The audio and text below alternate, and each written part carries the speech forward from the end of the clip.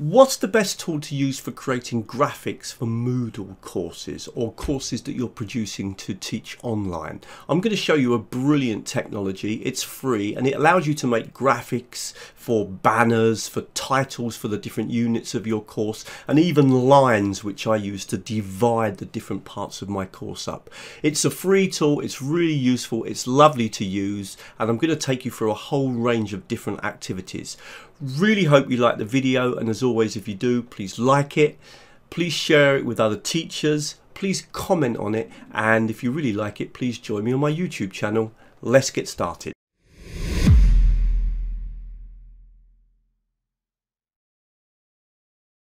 So the sorts of things I'm talking about are things like these images here, which is what we call thumbnails in YouTube, or for example these kind of banners that you might put at the top of the course, or for example the banners that I create for each unit of my course.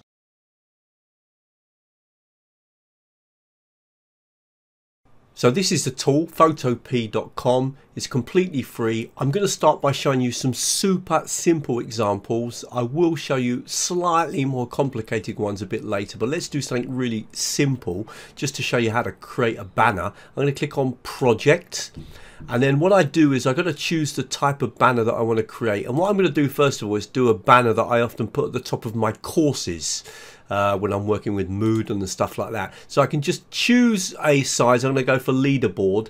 Then I just double click on any of the images and it will open up onto the screen, and now it's ready to edit. So you have to put up with the adverts there on the right hand side, but this site is completely free. They never ask you for any money. And if you look here, you'll see that this image is made up of layers. It's like Photoshop. It's actually quite sophisticated. Now the first thing we're going to do is I'm just going to come in a little bit closer just so that you can see it a little bit better. And if we notice here, we've got this baby don't hurt me, and I'm just going to click on that and right click that layer and delete that layer completely.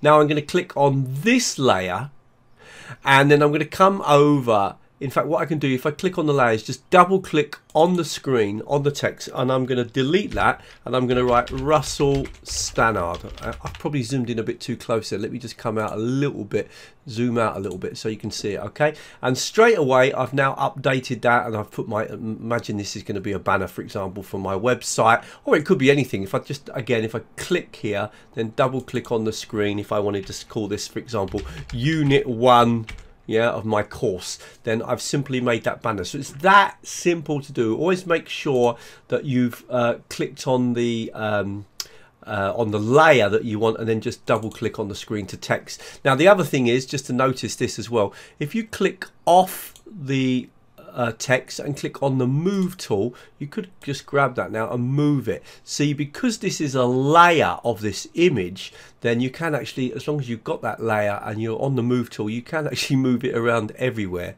So that is how simple I could create a nice unit introduction. And then all I would do is click on File and then come down to Export As. I'm going to export this as a JPEG, for example. I give it a title, so I'm going to call this my course banner, or unit banner, sorry, Unit 1 banner, and then I simply just click on Save. That will be saved in my downloads, so I need to go to my downloads to actually find that image. There it is, and now I could use it. So if I clicked on my downloads, just to open up my computer for a minute, come to my downloads, then that image will be at the top, Unit 1 banner. You can just see how much I use this technology. Actually, you can see here I've been working with it in the last few days, and you can even see down here I'm always making banners and images for different things. Okay, so that was a really simplistic idea of how you could use Photop. I'm going to show you something more sophisticated. Now we're going to start working with the layers. I'm going to add text, and I'm going to build it up and bring in pictures, and I'm going to bring in more pictures, and I'm really going to kind of build this whole thing up. Just incidentally, if you are looking to learn more about Moodle and how you would then put those images into Moodle, there's a video on the screen now that will take you through working with Moodle and give you some really useful design tips on using Moodle. But let's move on now to the next part of the video. So I'm going to show you some more sophisticated ideas now working with Photop, so that you can start to see some of the more things that you can do with it. So let's start with a couple of ideas. So I'm going to click on New Project again. Again, I'm going to come down and choose ads. Now what I'm going to do here is actually produce the header that we often have at the top of the course. So not for the separate units, but at the top of the course. So a good size for this one can often be to use what we call billboard or large leaderboard, okay, or leaderboard. They work really well. I'm going to do large leaderboard. Now let's do billboard simply because it makes it clearer. So we'll click on that one now.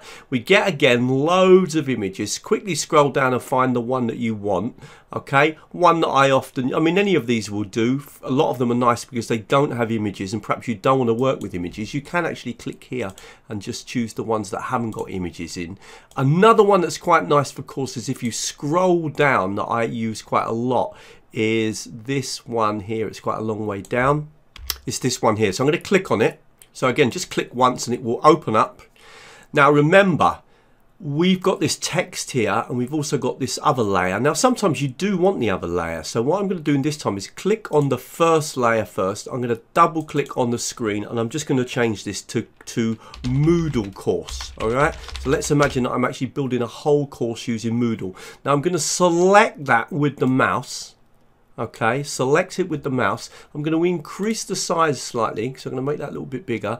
Don't worry that it's covering up everything else.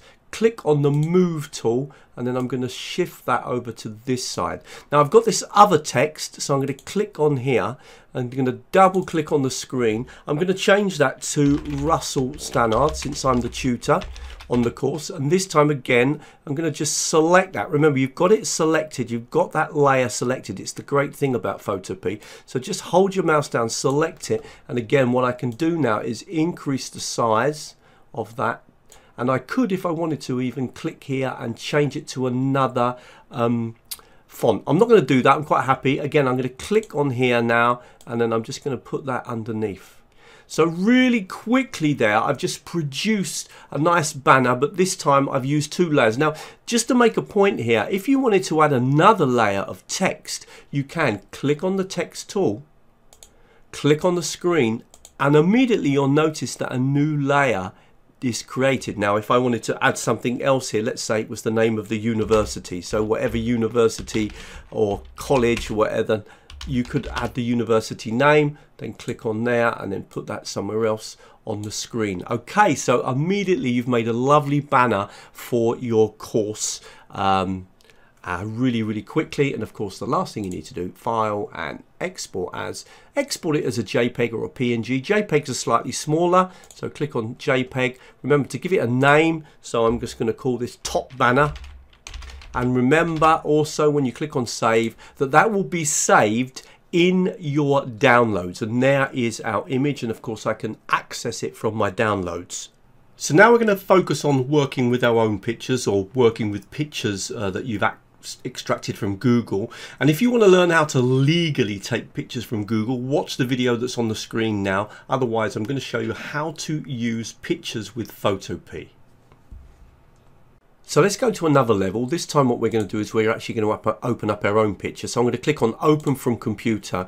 Now I've got lots of pictures here that I've actually paid for, or make sure that you use images that are on the internet that have got a Creative Commons license, okay?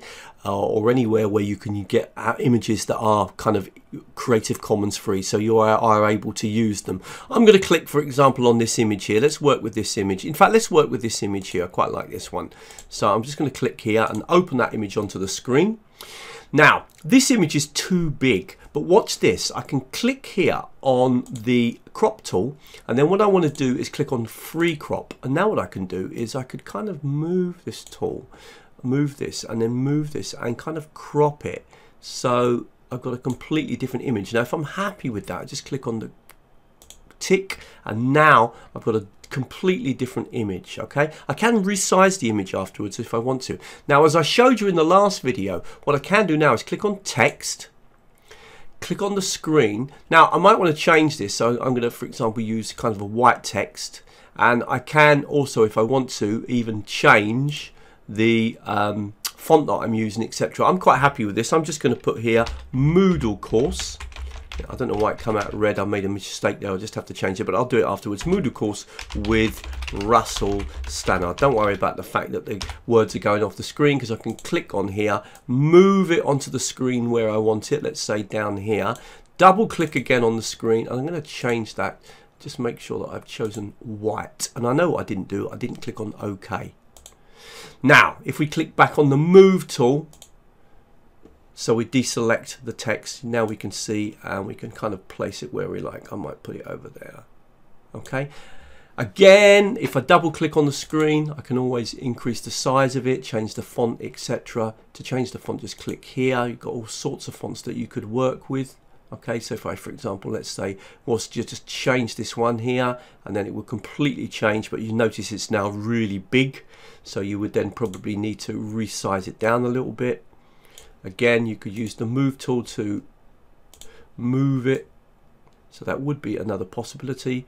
I want to make sure it's nice and clear, and then again, when you want to click on the Move tool, and that will then allow you to move it, and there we are. You've got the image you want, and of course what you would do then is go File and Export As, and again save it as either a PNG or a JPEG, and then you can make use of it. Remember, you can always add more layers, so if again you wanted to have, I don't know, the title of the university, you could come down here and click again on text, click on the screen, immediately it adds another layer, and then let's say, you know, university name, and again you could then place that somewhere else on the screen, use the Move tool, move that wherever you want it to be. And of course, if you wanted to, you could change the font of that as well, put it back to anything else. And remember to move. The Move tool might help to decide where you want to place it, okay? Just a matter of playing around. I love these layers. Once you get used to them, you'll see that they can really help you. Because of course you could do the same if you wanted to add another image as well. So I have two images, though normally with a banner, I think one's enough. Just a really quick break from the video. I hope you're enjoying the video, and if you are, please come over to teachertrainingvideos.com. Loads more free videos that you can access. You can also find out about all my courses. They're always advertised on the opening page. And please sign up to the newsletter. If you sign up to the newsletter, you get updated with all the blog posts, the webinars, the online courses, and the videos. And at the moment, if you sign up, there is a 12-part free video course in using technology in teaching. And I send you a video about every 5 days. Let's get back to the video. Here we can see a Moodle course that I'm currently developing, and you'll notice again that I've used Photopea to make these banners at the top of each of the units of my course. But another thing I like to do is have these nice thick red lines that kind of show where the course or the unit starts and ends. And I'm going to quickly show you now how I do that working with Photopea. When you're working with Photopea, you're not actually forced to only use templates. You can do anything from your computer, etc. What I'm going to do is just click on New Project and show you another little idea. And in this case, what I'm going to do is simply have a black line. So in fact, we'll make it a red line. And I'm not going to choose any of the templates. I'm simply going to say width 120, but the height here, I want the height to only be, sorry, 1280, and the height I want to be just 15. So I'm going to make a nice long line. And maybe it might be too long. I'm going to set it to 800. So I'm just changing the width. Simple as that. Very simple. And I'm going to change the color. I'm going to click here because I like a red line. So I'm going to click on that. So I've now chosen red. I'm going to click on OK. And now all I need to do is click on Create, and the red line is created. It's that simple using Photopea to make these kind of quick images, lines that I often use when creating a course. Again, you would now just need to save that.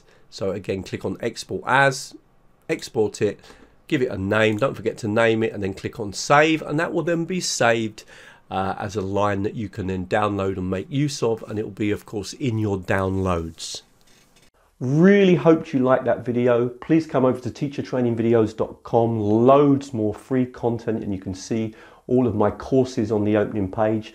Don't forget to sign up to the newsletter. That way you get updated with all the latest blog posts, the webinars, the latest videos and the courses. Of course, you can subscribe to my YouTube channel. Don't forget to click on the bell. That way you'll get all the updates. And finally, if you do want to contact me, perhaps about doing a conference or doing some training with your organization, you can contact me from the website. Thank you very much. On the screen now there are some more videos that you might find useful, all connected to working with Moodle and designing online courses.